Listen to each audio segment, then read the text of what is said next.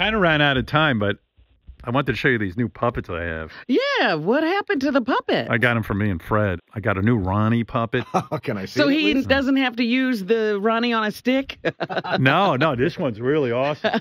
And I got a JD puppet, too. Oh, no. JD puppet? Yeah, I'm testing out a new concept. Oh, the show is going all puppet. Yeah, we're going all puppet. We won't even have to show up at some point. It's going to be like a Muppets kind of thing. Yeah. It's our rebirth. But I know if I show you this puppet now, Fred, you're going to start working it, and I'm going to start doing JD. And then, an hour later. It'll be an hour. So let's just wait for Monday, and I'll bring those out. Okay. Wait till Fred sees. Let me see. I'll show you. Don't show Fred. Okay, I won't look. Oh, that's hysterical. Fuck you! Fuck you, Robin! Fuck you!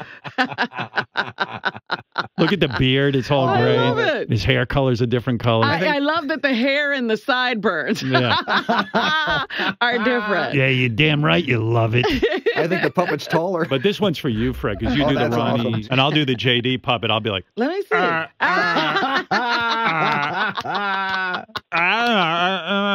That's great. It looks like he could be Ronnie's son. I really like Ronnie's all right. I heard those two arguing in the hall yesterday. And Oh, really? I was thinking, Fred and I can reenact that stuff. What is it, Gary? You want me to give the Ronnie puppet to Fred? Oh, okay. Yeah, well, we're going to get started now. Oh, here we go. This is what you weren't supposed to do, Gary. All right, a little tryout. And on Monday, we'll really work these puppets. But JD was in his office. Ronnie came by and he goes, JD was voicing a real complaint like, I don't leave your newspaper in here. And then Ronnie goes, hey, fuck you. I need fuck you, yeah, motherfucker. Let me see your puppet. Yeah. Ronnie took me to Steven Singer to get my ring. I feel like my JD impression is not good. Hey, JD, I need to hear you. For some inspiration. You need me to help with this? Why were you fighting with Ronnie? Because I wasn't fighting. Ronnie put his newspaper on my thing, and I thought he was giving it to me. And I said, I don't want this newspaper. And then Ronnie was like, no, I'm taking the newspaper back. Ronnie, whatever. Yeah, well, I'm taking the newspaper back, you big loser.